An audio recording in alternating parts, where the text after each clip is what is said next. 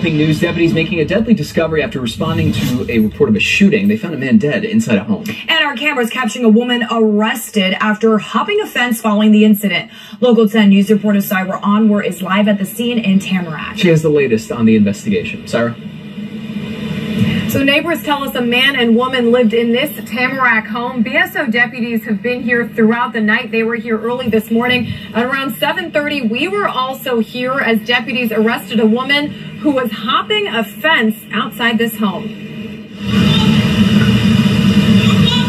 Broward Sheriff's deputies approach with guns drawn as a woman climbs over the fence of a Tamarac home. She's immediately handcuffed and taken into custody this morning around 7:30. It's the morning after a man was found dead at the same home on Northwest 75th Court. A homicide investigation beginning in the early evening Monday. Deputies remaining outside the home throughout the night and morning. I heard 2 gunshots. My neighbors were outside.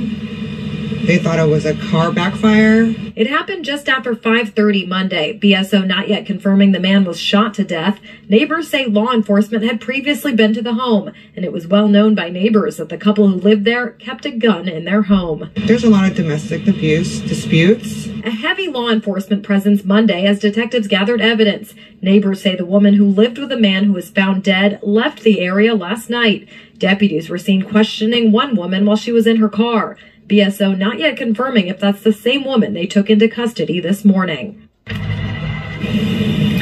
Broward Sheriff's Office has not yet officially released the name of the man who was killed here. They also haven't identified the woman they took into custody this morning. That's the latest live here in Tamarac.